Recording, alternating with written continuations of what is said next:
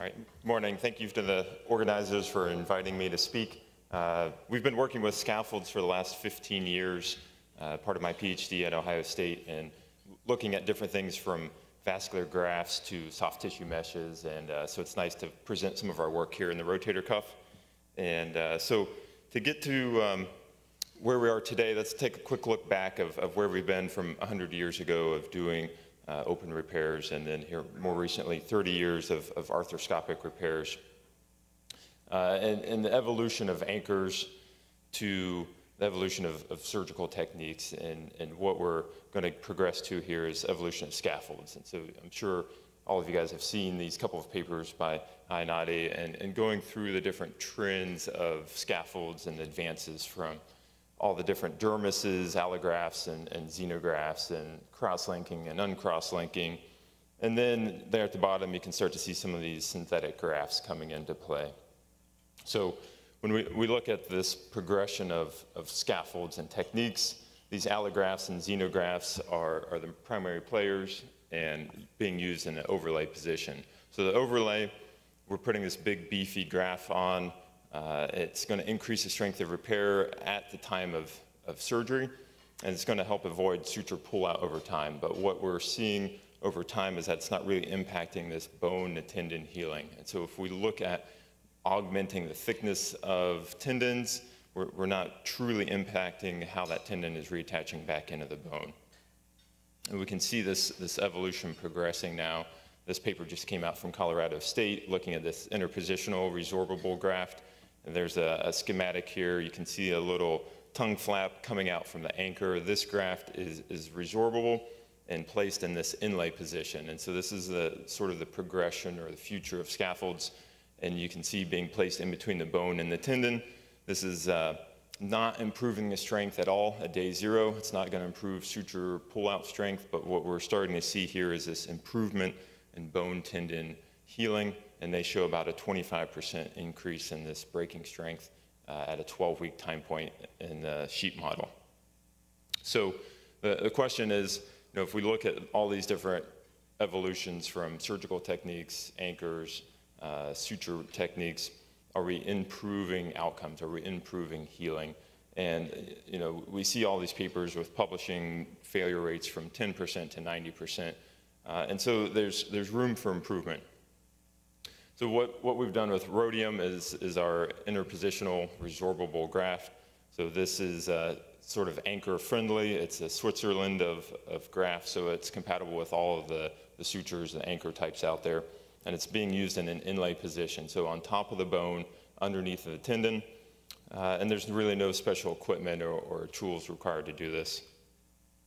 If we zoom in and look at the structure of our scaffold compared to native tendon, you can see that your body is comprised of this native extracellular matrix, typically fibrous collagens, and our scaffold here on the left is mimicking that same structure from a morphology standpoint, but we're using synthetic polymers, the same things that are used in resorbable sutures.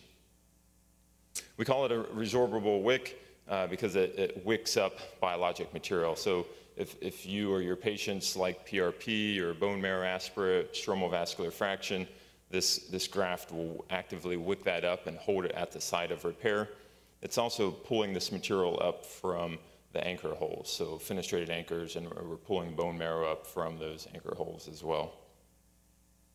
So here's Dr. Mile and some residents putting this in. This is an example. There's 100 ways to put this in, but they're passing a suture needle through there and passing the fiber tapes. We'll zoom in there, and you can see this up closer. You can use it with 1 anchor or 2 anchors. You can skew it a little medially or laterally to help cover the footprint. So once you pass those fiber tapes through, you're going to shuttle it down through the cannula. Typically, we're just folding it, grasping it with some forceps, and sliding it down through.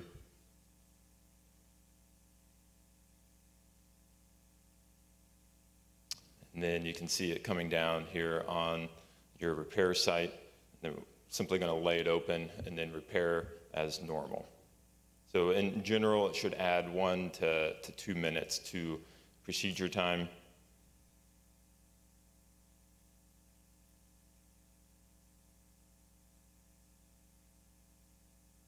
So when we look at the design and the function of this graft, the first thing we like to do is just look at simple in vitro experiments. So when we look at synovial stem cells and chondrocyte adhesion, we're going to compare this to a collagen scaffold like regeneration. And here in this simple test, TCP is tissue culture polystyrene. Everything grows extremely well on plastic petri dishes. But when we look at the collagen graft, the regeneration, and our Rotium graft, you can see we're almost doubling the proliferation rate of these synovial stem cells and chondrocytes on this graft. We repeated this here in triplicate on the graft on the right, and so we're almost doubling proliferation rates in vitro. We look at something that has been around a little bit longer, something like graft jacket, that is not as conducive to this sort of rapid growth and proliferation.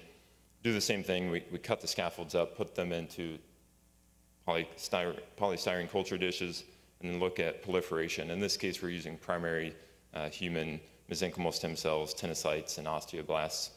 And here we're typically tripling the proliferation rate of these cells. So in these simple, well-controlled, well-defined experiments, we're dramatically improving cell attachment and cell proliferation. So now what does that mean in vivo? So working with Dr. Romeo and the Colorado State team out there, we implemented this acute rotator cuff study, the same study that was just recently published, and our data will be published here shortly. But this is the outcome at 12 weeks. So when we look at the 6-week time point, we saw a 33% increase in breaking strength, and by 12 weeks, we were up at 75% increase. So this is ultimate failure. We're pulling the shoulder apart, looking at that ultimate failure. When we look at the control group, and this is just the swivel lock anchors in a speed bridge fashion without the Rotium scaffold, you can see these huge air bars, and this is not a mistake. This is with 40 sheep total in this group. And what you can see is that some of these animals healed at almost an uninjured level, and some of them healed at like a 20 Newton breaking strength level, so extremely weak, and you see these huge air bands, and I think that's representing what we see in these publications when we see 10 to 90% failure rates on some of our patients. These sheep walk out of the OR, and I think that's something that we don't appreciate, that these sheep have no physical therapy regime. They walk out and they're immediately in the pasture. So anything we can do to help improve the consistency of repair in sheep or ultimately in our patients has very dramatic effects. So if you look at our air bars and the tightness of that. So when we zoom in and then look at the histology, this image on the left shows a typical bone and then the tendon coming back down on top of that. This is with anchors only. The image on the right shows this purple and black band in between the bone and the tendon, and these are what we call Sharpie fibers. This is the native attachment of that tendon back into the bone. So our scaffold has been the only scaffold to show this in these acute studies, and this is evident on the mechanical testing as well, one with the ultimate breaking strength, but two, when we pull these shoulders apart, the control tendons simply pop off. There's no integration. And when we pull our shoulders apart, it's like Velcro. You can feel and hear the tendons tearing these Sharpie fibers back out of the bone. So we went one extra step in working with Colorado State and Dr. Romeo here. We have been implementing this chronic model, and this is a little more indicative of what we see with humans. We injure these sheep, let that wound progress for 6 weeks, and then we go in and do the repair. So instead of an acute cut on the infraspinatus, now we're going to do 2 types of damage here. And so one is abbreviated CF. This is a combed fenestration. Another one is abbreviated ST, sharp transection. So we're cutting 50% of the footprint, letting that fester for 6 weeks, and then repairing. In this case, these models are much tougher than the acute repair where you have fresh, healthy bone and tendon being joined back together. This is now 6 weeks of chronicity going in here, and now compared to the anchor only for the combed fenestration, we've nearly doubled the repair strength on this test. And when we look at the sharp transection, now we're almost at 600% improvement over that. So really dramatic on these much harsher models that don't typically heal without some sort of scaffold to help spur that regeneration process. So once again, if we zoom in and look at the histology, the image on the left is a control anchor-only repair, and you can see these fatty scar tissue deposits between the bone and the tendon, and the repair on the right is with our Rotium scaffold, reinstituting those Sharpie fibers. So just to wrap up here and summarize, in the last 30 years, we've had a lot of improvements, anchors, surgical techniques, not a lot of improvement on the healing outcomes. And so, I think there's two groups of people. There's scaffold people and there's non-scaffold people, and hopefully some of the data I showed you today can help skew that group towards the scaffold people, and starting to see what that can do with some of your patient populations. There's a need to put a scaffold at that site of injury and help hold the biological milieu there at the site of injury, and not on top of the tendon, but where you want that healing to occur. And a lot of scaffolds have some extreme costs that might put them out of place for surgery centers. And so cost is a very sensitive subject. And so happy to talk more about scaffolds and materials and costs out at our booth. And so with that, thank you, and appreciate your time. Thank you very much. Any questions for Dr. Johnson about the scaffold, Mark? That was great, really interesting. So one of the things that we were involved in the BioWick study, and one of the things that had been perpetuated was that the wick should be inside the bone. So first question is, how much bony preparation you think you need to do to enhance the integration of the stem cells into the material? The second question is, you showed, and I didn't pick up on this earlier, but it's pretty clever actually, but you showed one technique where all the sutures went through one portion of the Rotium and then they passed through the cuff.